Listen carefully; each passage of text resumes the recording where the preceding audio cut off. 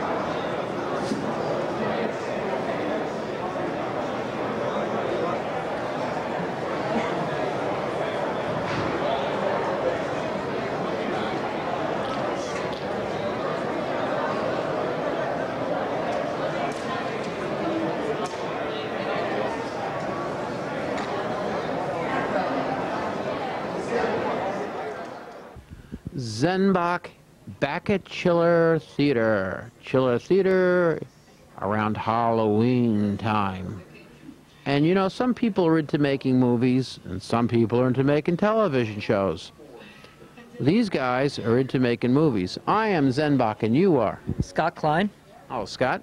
Arlene So. Hello, Arlene. So, you have here on a table a little bit of some pictures and a tape running. What do you got here that you're promoting or talking about? This is our first production called The Risen. It's a black and white 55-minute horror film in the tradition of Alfred Hitchcock, in the tradition of George Romero. It's more of a classic shocker than a gore fest, and it's in black and white to get that feel, play with shadows and light and dark. Alrighty. And that's our first production. Did you ever see a film called The Raven years ago, a black and white film? That is with Vincent Price? Before that, I think it's Karloff. Karloff? No, I haven't. Yeah, it's classic with the black and white and the shadows. Right. Yeah, that's why I mentioned it. You know, this is, you know. When I went in film school, I saw The Cabinet of Dr. Caligari. Good film. And that was the first one that I looked at and just went, wow, there's so much you can do Yeah, with light and shadow. We even had on the show some scenes of Metropolis that Oh, was yes, redigitized. Yeah, Fritz Yeah, Lang. the clock scene in the beginning was something else, you know. So, Right. so I've just mentioned that.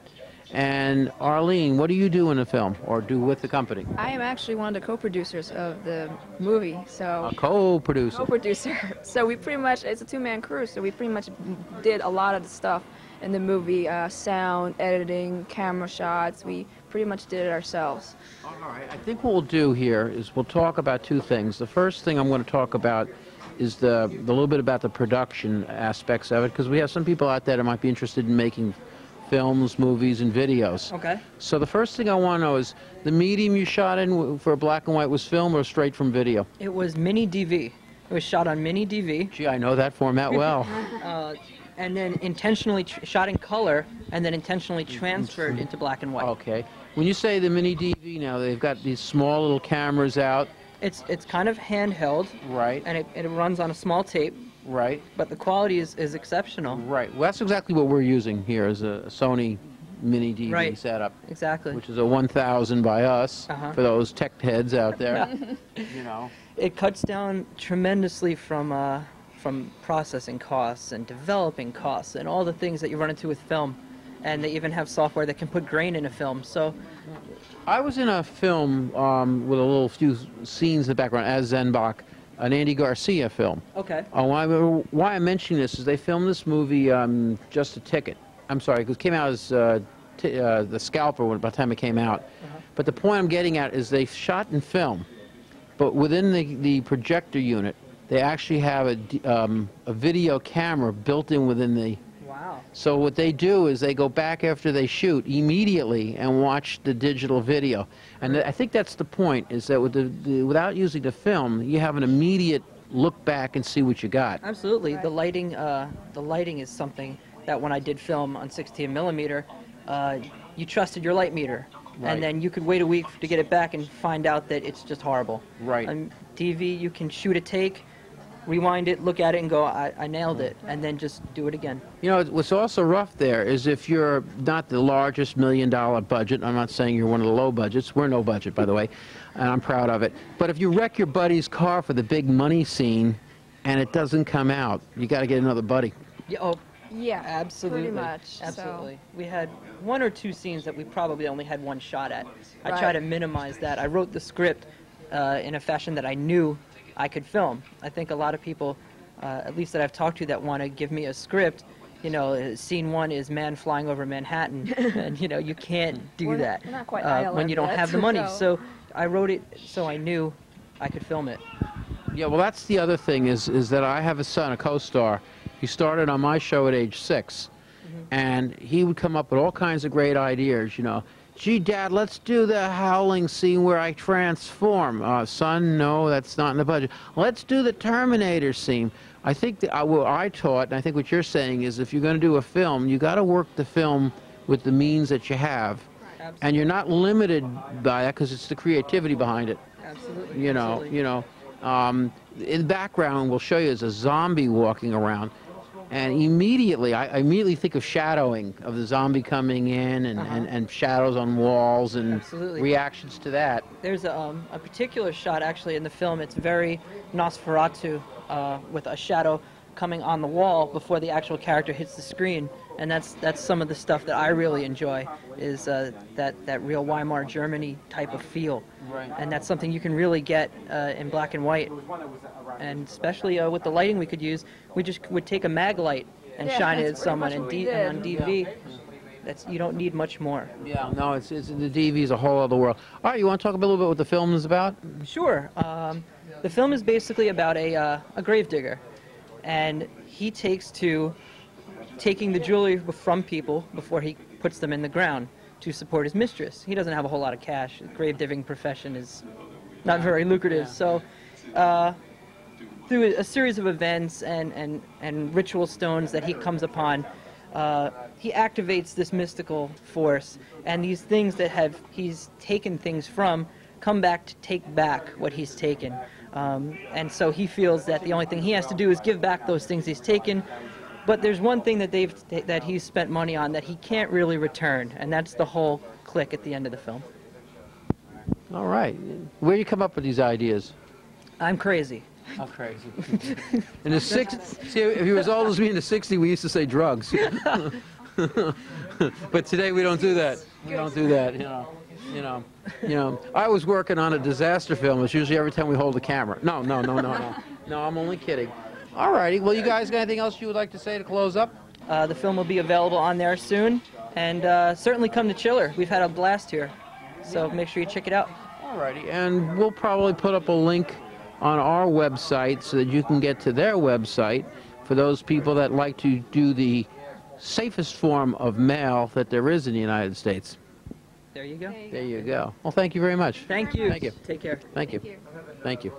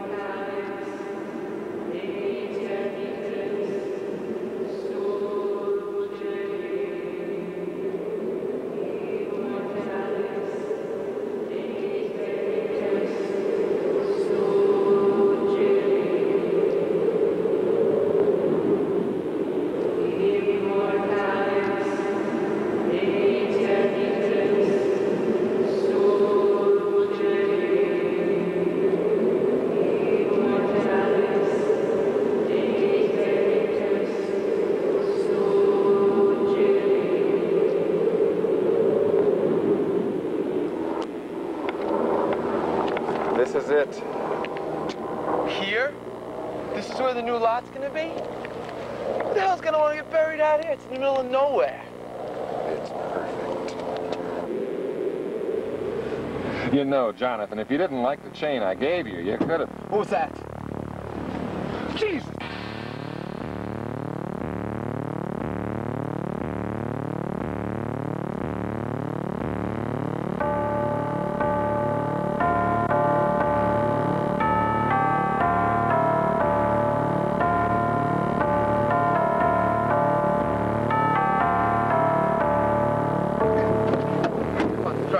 Get the hell out of here. Holy sh**.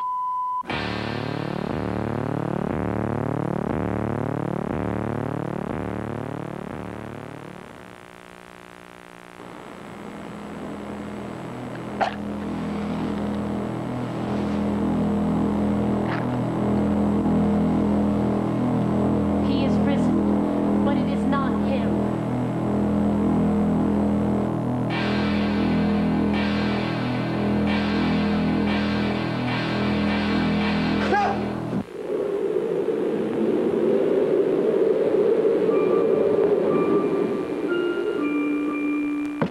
Let's go. Let's go. Easy. You know, what's going on? Come on, drive. Hey, what's the matter with you? She's coming. Who? Ogilvy. Betty Ogilvy. Betty Ogilvy, Jonathan. Betty Ogilvy's dead. We buried her last she's June. Not. What was that? Jesus.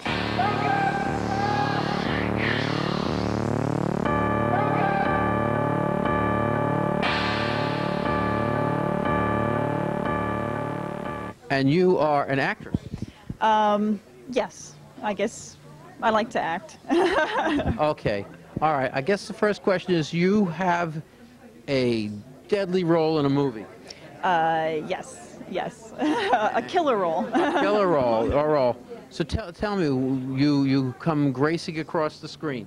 Crawling is more like it. Crawling. Yes. Crawling. No graveyard scenes. Well, it takes place in a graveyard, but it hasn't been set up yet. But Yeah. So, what do you think of acting? This is the first film?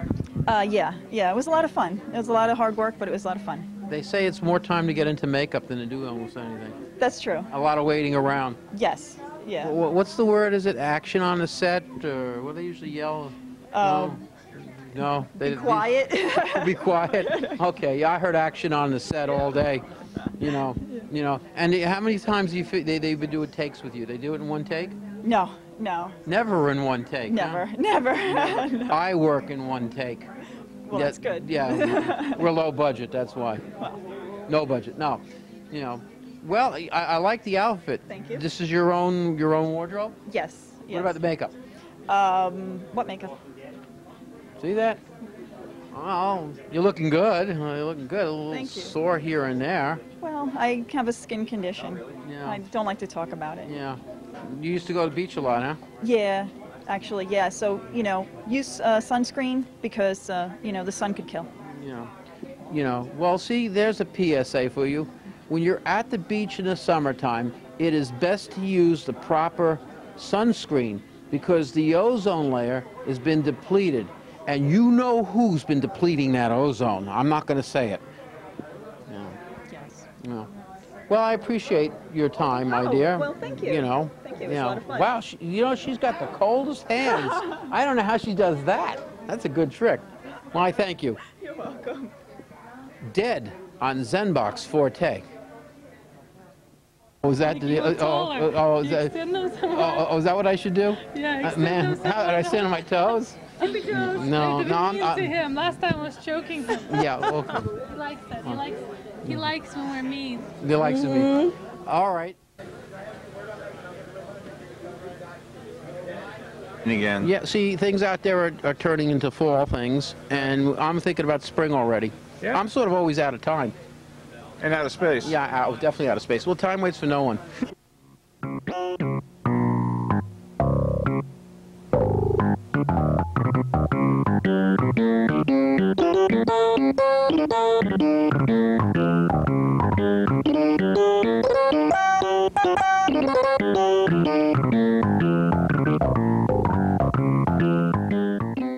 Joe Hefferman, how you doing? How you doing, Joe? Pretty good. What are you doing here? Well, I'm here to promote the movie that I'm in that Mike Russan right over there wrote, produced, directed, and it's called Creepy Tales. Creepy Tales. Creepy Tales. Is it creepy? Pretty much. It's about as creepy as me right now, but yes. And you are an actor in it? Yes, I am. You are an actor. I am an actor. Yeah, I play a character called the Professor. The Professor, okay. As in, not as the one in Marianne, but for the Professor. And I introduce the three tales in the beginning and the end. I'm sort of like the Crypt Keeper from Tales of the Crypt, I guess. All right, so we have 3 stories rolled into one. Yes, sir. And at this point, it's a video, VHS, and a DVD. Hey, Deb. Yeah. I have this idea. Oh. Later, Deb. Later. Oh, I can't wait. Later, The ears are erect. They're ready. Oh, yeah, they are. They're ready. There's this guy named Stern. I heard of him. Yeah, Howard. Do you think he's ready for us? Oh, he's been ready. You think maybe we should let him see what we could really do? Shock this guy? Oh, yeah. Yeah. Can we really shock him? Yeah, we could shock him. He's a shock jock, I heard. Oh, yeah. If you can't shock a shock jock, who can you shock? We can do it. Yeah.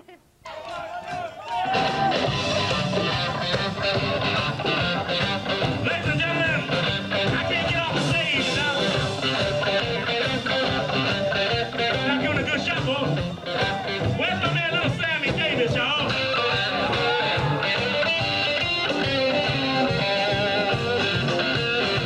Hey, everybody, let's have some fun. You only live once, and when you're dead, you're done. So let a good time roll.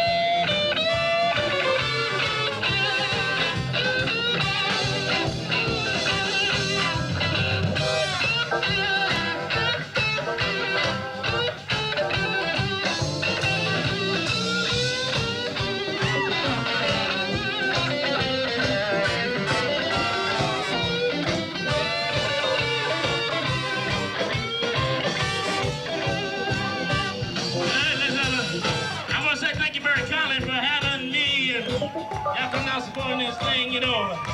We gotta go because it's another show, you know, but I just want to tell you, always remember there's no black, there's no white, there's only the blues. God bless y'all, now see you soon. Wait a minute, wait a minute. Wait a minute, everybody. Hold it, everybody. Wait a minute, somebody. Call somebody. Get your cell phones out. Let somebody know. Little Sammy Davis and Slam Allen's in town. We got blues and we're ready to clown. That's a nice suit you got on, Sammy. I ain't gonna let nobody play this suit cheap, cause I got 50 cents more than I'm gonna do. But that's a good time roll. Let the good time roll. Let the good times roll. I don't care if you're old. Let's all get together, let the good times roll. Come on, baby.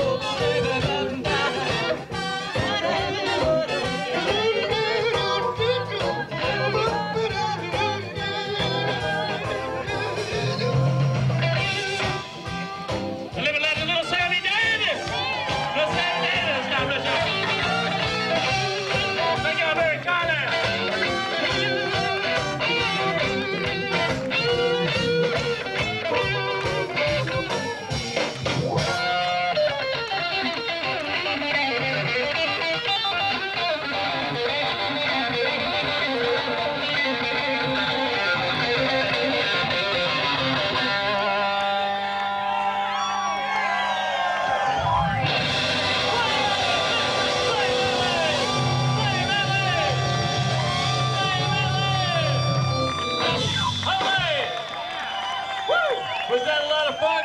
Don't go away. We got lots more to go tonight in the main building, so stick around.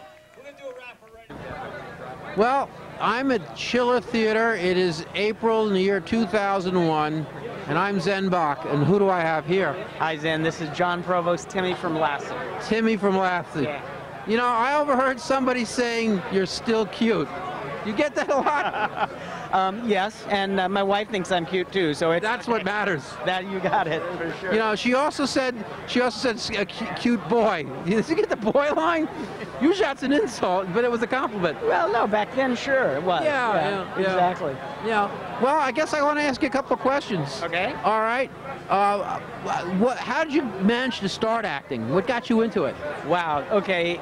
I originally started when I was 3 years old, and the movie was called So Big with Jane Wyman and Sterling Hayden. And the way I got that, nobody in the family had ever been involved in show business. But my mother's idol growing up was Jane Wyman. And we lived out in Los Angeles, and there was an ad in the paper that Warner Brothers was looking for a 2 to 3 year old blonde boy to be in this movie with Jane Wyman. Well, you know, the light bulb went off in Mom's head, and she said, well, if I take him, maybe I'll get her autograph. There were 200 little boys, over 200 little boys at the audition, and I got the job. And so I did a half a dozen movies before LASSIE. I worked with Bing Crosby and Grace Kelly and Rod Steiger, Cameron Mitchell, Anita Ekberg. Did LASSIE for 7 years. Then after LASSIE, I did some more television, 3 more movies. I worked with Natalie Wood and Robert Redford in This Property is Condemned. And the last thing I did was the Disney movie called The Computer Wore Tennis Shoes.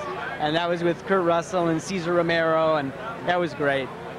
Wow, wow. Let me ask you this. I have a son who's into acting. Uh-huh. All right. And you have any tips, anything you could think of as far as? Well, you know, it's like when I first got the part on Lassie, I asked Tommy Reddick, who played Jeff.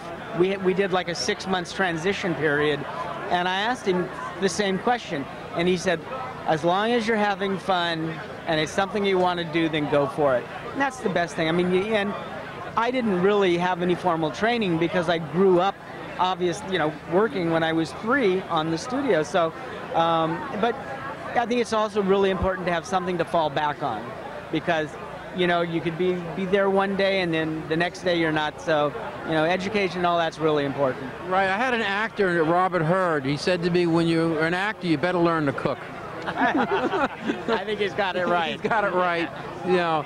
So, well, I appreciate your time, you know, and I'm glad to see you. Is it your first time coming in here? Oh, yeah, first time, and we're having a ball. All right, well, I hope to see you back here again. All right. Well, thank you very much. Thank you. All right, Sam. Right. Thanks. Okay. I didn't bring any religious medals. I didn't even bring that pentagram that you wanted. All right, you didn't appreciate the humor on that. No garlic, no pentagrams. Listen, I want to ask you, would you like to go out tomorrow night after midnight? We'll go out for steak dinner? No. Okay. Look, I'm really trying, you know. I'm single now. The last 2 wives, they're gone. It was a good 100 years. I've been very, very good, and I really want to go out on a date. Okay? And you can put the fangs away, and we can go out and have a good time. So, all right? You ready? Say something. All right. This is a public service announcement on ZenBox Forte. You have to treat women very, very well. They like to be respected. They like to go out. They like to be wined and dined.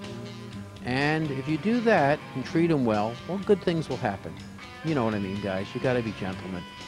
All right. That's it. A tip on dating with ZenBox on ZenBox Forte. Hey.